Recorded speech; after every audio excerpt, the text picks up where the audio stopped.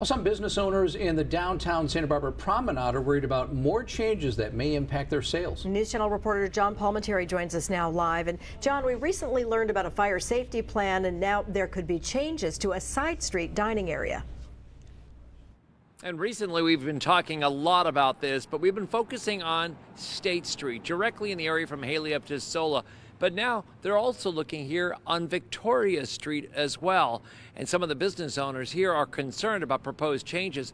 They're urging the city to go slow, with COVID still affecting the economy as much as it is.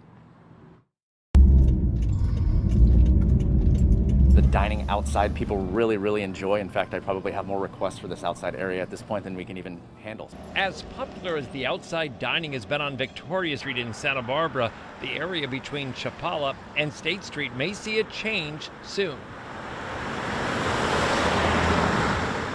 Right now, traffic is in one direction with a gentle bend in the flow of the street. Santa Barbara leaders are looking at returning the street to a pre-pandemic look, with some outside dining options, but traffic would again be in both directions.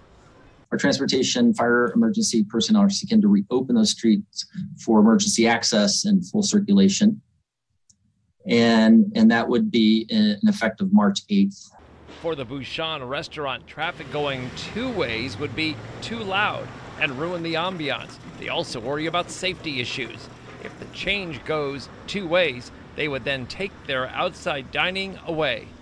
We're more of an elevated dining style, so we would give up on doing something out here and have to try something else, unfortunately. The issue of returning Victoria Street to two-way traffic is part of a larger discussion where the fire department would like to see a 20-foot space down the middle of the promenade on State Street. For some restaurant customers nearby at the public market, the setup now works well for them here and in other areas too. There's a lot of reasons why we need to be able to get through streets, but there's also a lot of reasons why businesses need the support to be outside.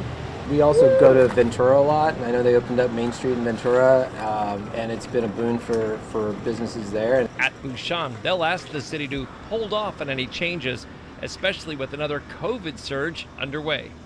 It's pretty mellow with the one-way traffic. It was even better initially when we had the street closed both ways. And when it comes to having enough room for first responders, this street appears to meet the criteria as it is. With a park loop that's been removed down the way here, there's more of a straight shot down Victoria now. Right now, the area is a normally mellow shared space with restaurant customers, pedestrians, bicyclists, and cars. The City Council is set to take this up on Tuesday, and already many of the business owners, especially the restaurant owners, not only on State Street, but here on Victoria Street, are getting set, writing out their responses, and they'll be not only talking about this proposal with the City Council, but coming up with some alternatives and suggestions, trying to be part of a solution.